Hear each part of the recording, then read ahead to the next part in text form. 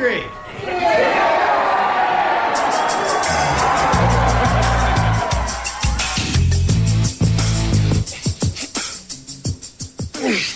Oh, man, honey, that gum was really stuck in there. I thought they were only supposed to spank you. Yeah, well, some of them couldn't reach me, so they just spat. Sorry, I know it was awful, but we're at that point in our lives where we're paying our dues. Everybody's had a bad day at work. It'll get better. Better. Yeah, did you know that Jupiter wants to rig my shorts so it looks like I wet myself every time I lose? But you had to be a really good heel before you could become a hero. And that means you have to deal with a certain amount of humiliation. Whoa. All right, I am no stranger to humiliation. On my 12th birthday, my mom came to school dressed as a clown and handed out pocket combs. Later that day, all the kids decided to see exactly how many pocket combs fit in my shorts. The answer was all of them.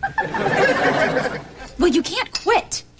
I don't exactly love everything I have to do for work. The skimpy costumes, the bizarre dance numbers, the monkey poodle rodeo that went horribly wrong, but I kept going because I love to dance. And also because deep in my heart, I believe those monkeys didn't know what they were doing. They just wanted to win. So you're saying that if Martine asked you to do something so horrible that the whole audience would hate you and throw things at you and boo you off the stage, you'd do it? No questions asked. That is not the same. Yes, it is. Look, honey, I love you, but until you've been through what I've been through, I don't think you can tell me what to do. And believe me, I hope no one ever tells 1,100 people it's okay to spank you. Now, if you'll excuse me, I can feel my heart beating in my ass. Where's Nikki? We're supposed to rehearse a song. Oh, she'll be here.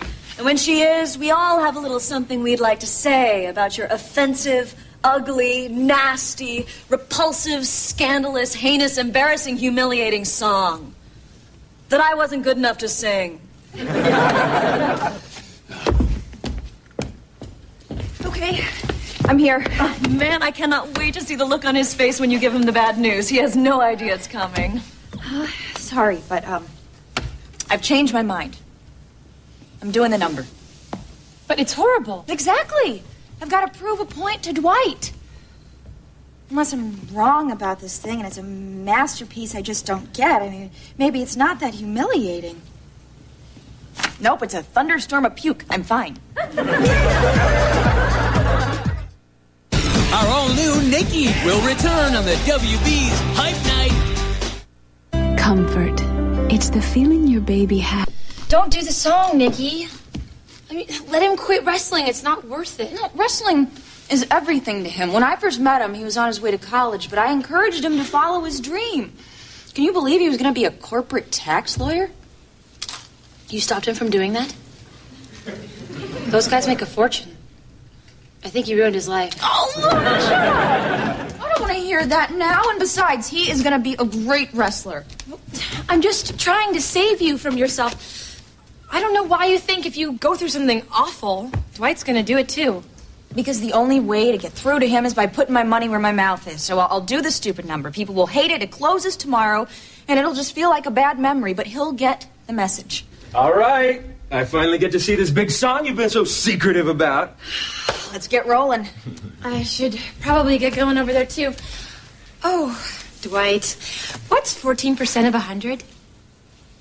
14. He would have been good. Let me get my coat.